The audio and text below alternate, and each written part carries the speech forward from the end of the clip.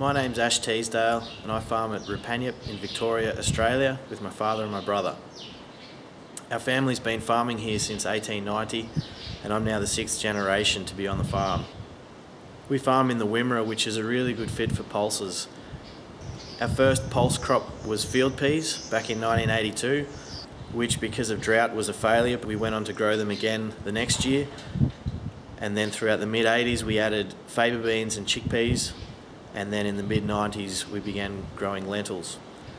The Wimmera is historically a big wheat growing area. There are a lot of farmers around the district that would say that they are now pulse growers primarily and are using the cereal crops as a break from the pulses. Pulses have worked really well for us.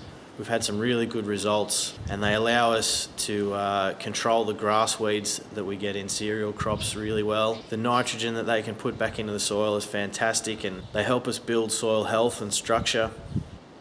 No-till and controlled traffic farming has really revolutionised the way that we grow pulses now. Inter-row sowing pulses into standing stubble has been hugely successful around here, and it offers the crop protection from the wind and the sun. Harvestability is improved as well and has really changed the way that we grow pulses.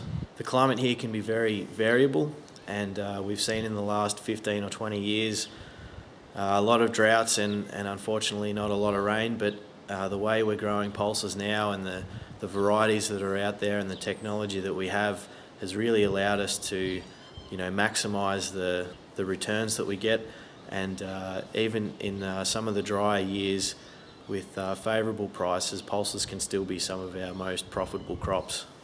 2016 is International Year of the Pulses, so get on board.